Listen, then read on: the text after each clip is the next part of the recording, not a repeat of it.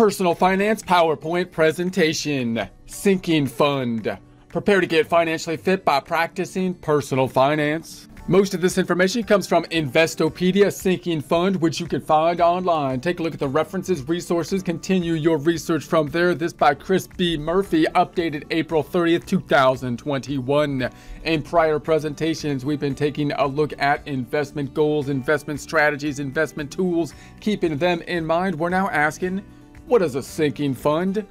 A sinking fund is a fund containing money set aside or saved to pay off a debt or bond. A company that issues debt will need to pay that debt off in the future, and the sinking fund helps to soften the hardship of a large outlay of revenue. So clearly, when we're talking about bonds, when we're talking about corporate bonds, on the investment side of things, we're thinking about investing in bonds. We're going to be giving money to the issuer of the bonds, in this case, a corporation. On the corporation side of things, they're obviously wanting the capital by issuing the bonds, hopefully in order to invest in the company, generate more revenue in the future from that. When the bonds become due, there's going to be that lump sum payment at the maturity of the bonds, because as the bonds are structured, they're a little bit different than how we might structure, say, a loan or a mortgage, as we have seen in prior presentations. Instead of paying off the interest and principal in equal payments, typically the bonds are structured so that the company is paying out just the interest, just kind of like the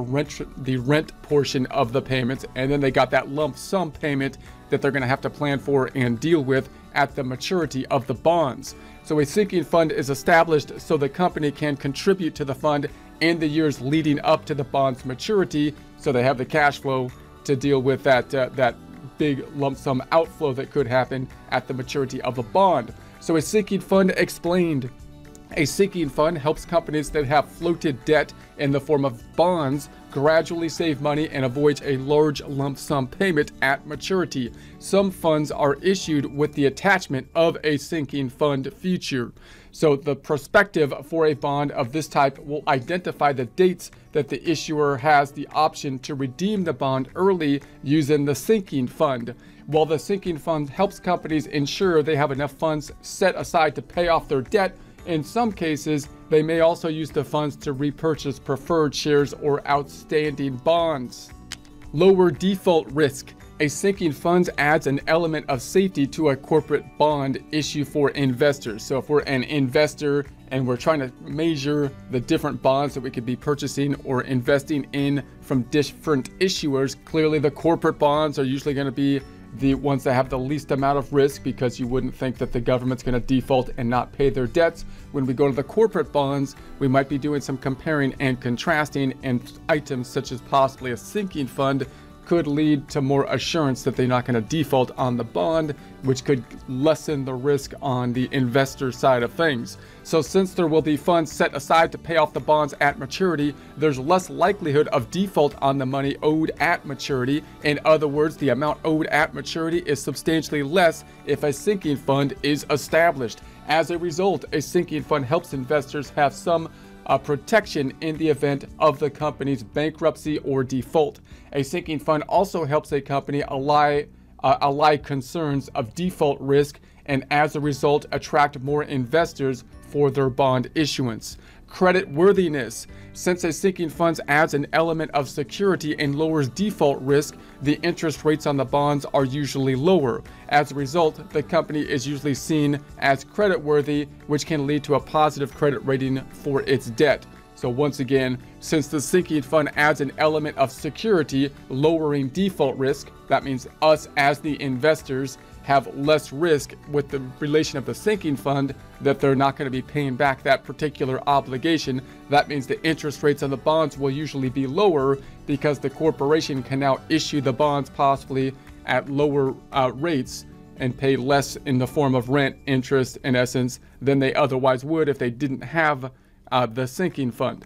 So that's going to be that risk versus the return relationship. So as a result, the company is usually seen as creditworthy, which can lead to positive credit ratings for its debt. So that means it's going to help when you get the credit ratings on it. You would think that that could be a beneficial tool to help with the credit rating as well. Good credit rating increases the demand for a company's bond from investors, which is particularly helpful if a company needs to issue additional debt or bonds in the future. So that credit rating is going to be very important because people rely on the credit rating. And if you have a better credit rating on the corporate side of things, then typically you will be able to issue bonds and pay less in the terms of rent for the money that you're getting when people loan you, in essence, the money because of the risk theoretically being lower reflected by the credit rating. So financial impact: lower debt servicing costs due to lower interest rates can improve cash flow and profitability over the years. If the company is performing well, investors are more likely to invest in their bonds, leading to increased demand and the likelihood the company could raise additional capital if needed. So callable bonds. If the bonds issued are callable, it means the company can retire or pay off a portion of the bonds early using the sinking fund when it makes financial sense. So callable is an option typically on the benefit side of the company side of thing, so they can call back the bonds possibly in a situation where they have more favorable interest rates on the market after time passes. So the bonds are embedded with a call option, giving the issuer the right to, quote, call, end quote, or buy back the bonds. The prospectus of the bond issues can provide details on the callable features, including the timing in which the bonds can be called, specific price levels, as well as the number of bonds that are callable. Typically, only a portion of the bonds issued are callable, and the callable bonds are chosen by random using their serial numbers. A callable is typically called at an amount slightly above par value, and those called earlier have a higher call value. For example, a bond callable at a price of $102 pays the investor $1,020 for each $1,000 in face value. So that 102, you can think of it like 102%, 1.02, 102% times the $1,000 face amount is going to be the call. So yet stipulations might state that the price goes down to 101 after a year. So if interest rates decline after the bonds issue, the bond can issue new debt at a lower interest rate than the callable bond. The company uses the proceeds from the second issue to pay off the callable bonds by exercising the call feature. So in essence, this is kind of similar to basically if you had a mortgage and you're trying to refinance the mortgage or something like that. That's kind of what they're doing here. There might be a better rate on the market if they have the capacity to do the callable thing. It's a rigmarole type of process to do it, but you might lock down, or they might be able to get access to lower cash flow, lower rates that they'll be paying back. So as a result, the company has refinanced its debt by paying off the higher yielding callable bonds with the newly issued debt at a lower interest rate. Also, if interest rates decrease, which would result in higher bond prices, the face value of the bonds would be lower than current market prices. So in this case, the bonds could be called by the company who redeems the bonds from investors at face value. The investors could lose some of their interest payments, resulting in less long-term income. Other types of sinking funds. Sinking funds may be used to buy back preferred stock. Preferred stock usually pays a more attractive dividend than common equity shares. A company could set aside cash deposits to be used as a sinking fund to retire preferred stock. In some cases, the stock can have a call option attached to it, meaning the company has the right to repurchase the stock at a predetermined price. Business accounting and sinking funds.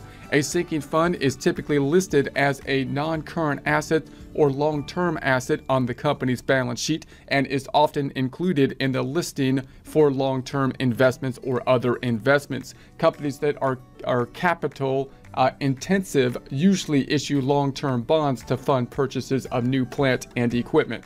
That's kind of the point of when they're trying to gain capital, they're trying to grow, they're trying to expand. They can issue stocks or they can issue bonds. If they issue the bonds, then they're going to basically, it's a kind of a way to get access to capital to put into property, plant, and equipment, which hopefully will increase the value of the company through the use of those assets to generate revenue. So oil and gas companies are capital intensive, meaning they need a lot of money in order to pay for all the stuff that it's required to pump the oil and process the oil into gas and all that kind of stuff.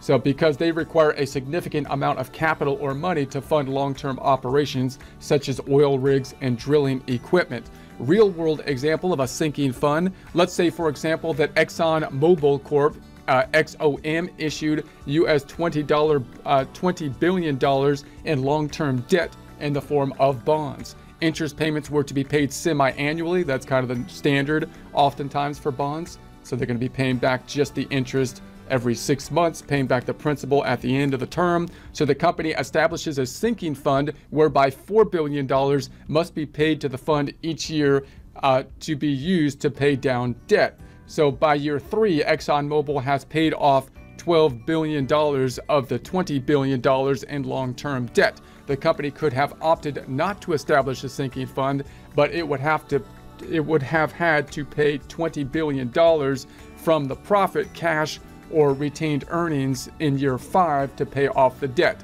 So the issue here, of course, the way it works, we're basically kind of loaning money to the company, but they're not paying it back as we might see in like an installments of equal payments of interest and principal, as we might see it like in a loan, but instead they're paying us just the rent, just the interest every 6 months on it, and then they give us basically the loan principal back at maturity. So you can see, obviously, you got this big balloon payment, then the receipt of the principal at the maturity date, which you can try to manage in different ways, such as possibly a sinking fund. So the company would have also had to pay 5 years of interest payments on all of the debt. So if economic conditions had deteriorated or the price of oil collapsed, Exxon might have had a cash shortfall due to lower revenues and not been able to meet its debt obligation. Paying the debt early via a sinking fund saves a company interest expense and prevents the company from being put in financial difficulty in the long term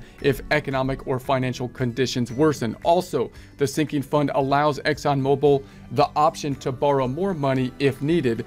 In our example above, let's say by year 3, the company needed to issue another bond for an additional capital. Since only $8 billion of the $20 billion in original debt remains, it would likely be able to borrow more capital since the company has had such a solid track record of paying off its debt early.